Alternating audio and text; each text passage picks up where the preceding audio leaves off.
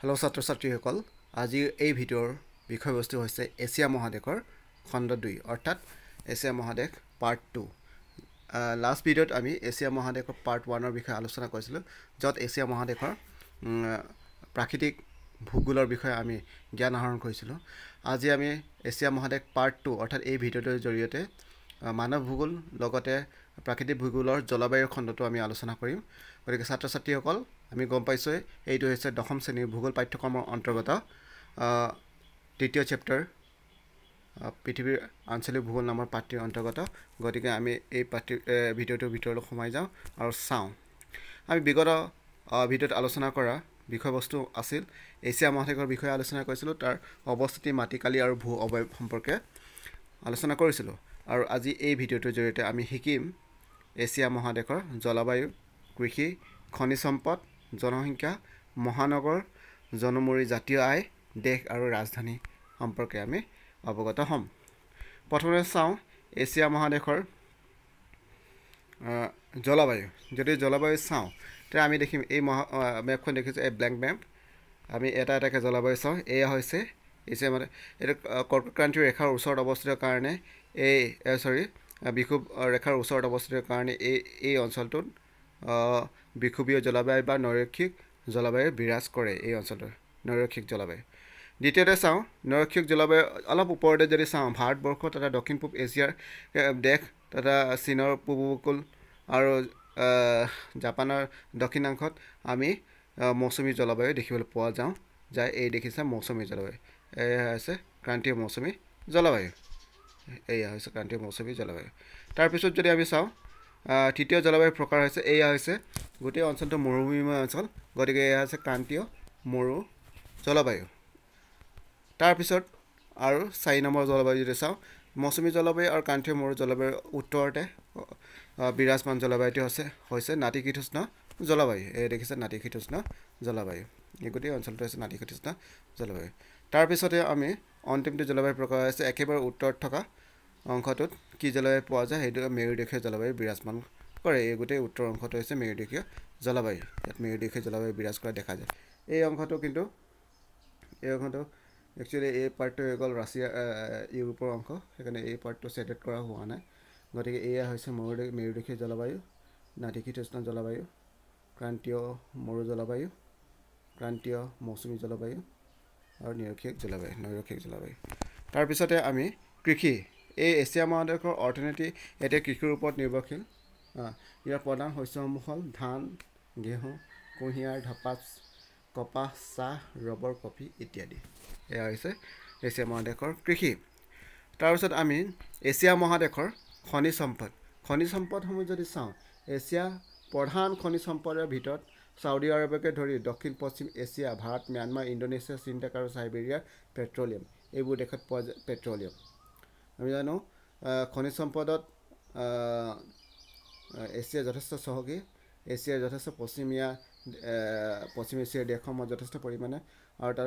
তাৰোপৰি উত্তৰ এছিয়াত যথেষ্ট পৰিমাণে পেট্ৰলিয়াম উৎপাদন কৰা হয় তাৰোপৰি ভাৰত ম্যানমাৰ চীন দেশ আৰু চাইবেৰিয়া কয়লা আৰু প্ৰাকৃতিক গেছৰ কাৰণে বিখ্যাত ভাৰত চীন দেশ চাইবেৰিয়া ইণ্ডোনেছিয়া আৰু ফিলিপাইন লু আৰু ভাৰত আৰু চাইবেৰিয়া মেংগানিজৰ কাৰণে উল্লেখযোগ্য গতিকে এয়া হৈছে এছিয়া মহাদেশৰ খনিজ সম্পদৰ ভিতৰত পেট্ৰলিয়াম কয়লা প্ৰাকৃতিক গেছ তাৰপিছত লু আৰু মেংগানিজ আছে মূল খনিজ সম্পদ তাৰোপৰি বিভিন্ন প্ৰকাৰৰ খনিজ সম্পদ এই মহাদেশত পোৱা যায় জনসংখ্যা আমি গম পাইছোঁ পৃথিৱীৰ আটাইতকৈ ডাঙৰ মহাদেশখন হৈছে এছিয়া মহাদেশ তাৰোপৰি এই মহাদেশখন হৈছে আটাইতকৈ জনবহুল মহাদেশ আমি সকলোৱে গম পাওঁ 2007 বৰ্ষৰ তথ্য অনুসৰি ইয়াৰ জনসংখ্যা হ'ল 401 কোটি আছিল 2007 চনৰ তথ্য অনুসৰি কিন্তু 2016 চনৰ তথ্য অনুসৰি এই জনসংখ্যা বৃদ্ধি 446.27 কোটিলৈ বৃদ্ধি পাইছে এতিয়া এই জনসংখ্যা আৰু বৃদ্ধি পাইছে এই পৃথিৱীৰ মুঠ জনসংখ্যাৰ 3/5 ৰিমেম্বাৰ মনত ৰাখিব এই পৃথিৱীৰ মুঠ জনসংখ্যাৰ 3/5 অৰ্থাৎ 5 ভাগৰ 3 ভাগ কেৱল ক'ত পোৱা যায় এছিয়া মহাদেশত বাস কৰে মহাদেশৰ জনসংখ্যাৰ বিতৰণ সমান নহয় কিন্তু জনসংখ্যাৰ বিতৰণ সকলো ঠাইতে জনসংখ্যাৰ বিতৰণ সমান নহয় ইয়াৰ প্ৰায় 3/4 মানুহে দক্ষিণ পূব আৰু পূবৰ ক্ৰান্তীয় আৰু উপক্ৰান্তীয় মৌচুমী অঞ্চলত বাস কৰে বিশেষকৈ এছিয়া মহাদেশৰ দক্ষিণ দক্ষিণ পূব আৰু পূব অংশত বিশেষকৈ এই জনসংখ্যাৰ ঘনত্ব অধিক এছিয়া মহাদেশত বাকী যদি চাওঁ উত্তৰ অংশ মধ্য অংশ বা পশ্চিমাংশত জনসংখ্যা কিন্তু কম তাৰপিছত চাওঁ এছিয়া মহাদেশৰ মহানগৰসমূহ ভালেই কেইখন মহানগৰ আছে তাৰ ভিতৰত জনসংখ্যাৰ ভিত্তিত জাপানৰ ৰাজধানী টকিঅ' হৈছে আটাইতকৈ জনবহুল মহানগৰ আৰু আটাইতকৈ ডাঙৰ মহানগৰ জাপানৰ ৰাজধানী টকিঅ' মহাদেশখনৰ অন্য বৃহৎ মহানগৰ কেইখন হ'ল বেইজিং চীনৰ ৰাজধানী মুম্বাই দিল্লী কলিকতা ভাৰত ছিংগাপুৰ ছিউল দক্ষিণ Korea Shanghai Hong Kong Bangkok Kuala Lumpur টাইপে আদি হৈছে দেশখনৰ প্ৰধান চহৰ আৰু তাৰ উপৰিও ডাঙৰ ডাঙৰ মহানগৰসমূহ আছে আৰু বিভিন্ন মহানগৰসমূহ আছে ইয়াত উল্লেখ কৰা হোৱা নাই মহাদেশখনৰ 41% লোক নগৰবাসী প্ৰায় 41% লোকেই নগৰবাসী তাৰপিছত আমি চাওঁ মহাদেশখনৰ জনমৰি জাতীয় আয় মহাদেশখনৰ গড় জনমৰি জাতীয় আয় আমাৰ কিতাপত দিয়া তথ্য অনুসৰি 6,630 আমেৰিকান ডলাৰ অৰ্থাৎ প্ৰত্যেকজন ব্যক্তিৰ জনমৰীয়া বছৰি বাৰ্ষিক জনমৰীয়া 6,630 আমেৰিকান ডলাৰ জাতীয় জনমৰীয়া আয় এছিয়া মহাদেশৰ অন্তৰ্গত দেশ আৰু ইয়াৰ ৰাজধানীসমূহ ইয়াত তোমালোকৰ অতিৰিক্ত জ্ঞানৰ কাৰণে কেইটামান এছিয়া মহাদেশৰ দেশ আৰু ৰাজধানী কেইখনৰ নাম দিয়া হৈছে আমি চাওঁ ক্ৰমিক নং দেশ ৰাজধানী এছিয়া প্ৰথম চাওঁ আফগানিস্তানৰ ৰাজধানী Kabul Armenia এৰাৱান Azerbaijan Baku Bahrain Manama Bangladesh Dhaka Bhutan Thimphu Brunei বান্দাৰচেৰি বেগাৱান Cambodia Phnom Penh চীন বেইজিং চাইপ্ৰাছ নিকোচিয়া জৰ্জিয়া টিবলিছ ভাৰত নতুন Delhi Indonesia Jakarta Iran Tehran Iraq Baghdad Israel জেৰুচালাম Japan Tokyo' Jordan Aman Kazakhstan Nur চুলতান তাৰপিছত 19 number Kuwait city Kyrgyzstan বিস্কেক Laos ভিয়েণ্টিয়ান Lebanon Beirut Malaysia Kuala Lumpur মালদ্বীপছ মালে মংগোলিয়া উলান বাটাৰ ম্যানমাৰ বা বাৰ্মাদেশ নেপিডাই দেও নেপাল কাঠমাণ্ডু উত্তৰ Korea পিয়ংয়াং Oman Muscat Pakistan Islamabad Palestine জেৰুচালাম Philippine Manila 33 number কাটাৰ দোহা Russia Moscow Saudi আৰব Riyadh Singapore দক্ষিণ Korea Seoul Sri Lanka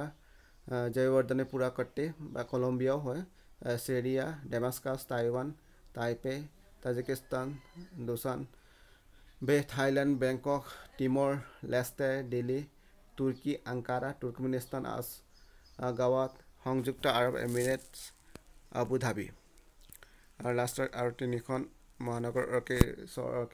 দেশ হৈছে Uzbekistan Tashkent Vietnam হানৈ আৰু য়েমেন চানা এইকেইখন হৈছে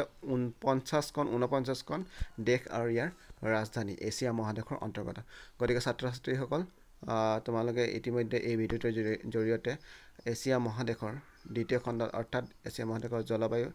এছিয়া মহাদেশৰ কৃষি এছিয়া মহাদেশৰ খনিজ সম্পদ এছিয়া মহাদেশৰ জনসংখ্যা ইত্যাদিৰ বিষয়ে গম পোৱা তাৰোপৰি এছিয়া মহাদেশৰ মহানগৰ দেশ আৰু ইয়াৰ ৰাজধানীসমূহৰ বিষয়ে গম পালা গতিকে তোমালোকে ধৈৰ্য সহকাৰে ইমান পৰে এই ভিডিঅ'টো চোৱাৰ বাবে ধন্যবাদ লগতে যদি কিবা অসুবিধা পাইছা তোমালোকে মোক যোগাযোগ কৰি ফোন কৰিব পাৰিবা ধন্যবাদ